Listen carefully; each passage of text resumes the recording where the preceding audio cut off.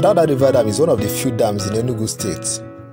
Located in Nkpologwu, a community in Uwani local government area of the state.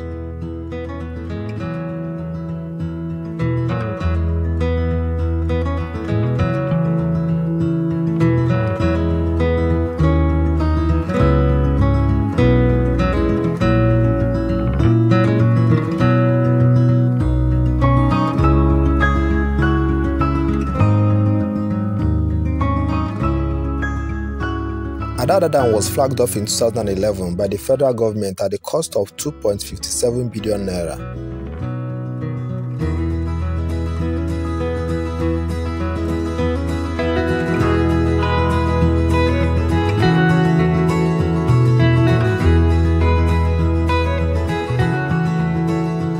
The Adada Dam, which is said to generate and hold a maximum of 3.1 million cubic meters of water for a whole year, is expected to boost economic activities in the communities that cut across Uwani, Uwani, and Nkpologwu, as it will provide potable water for the people and irrigation for agricultural activities.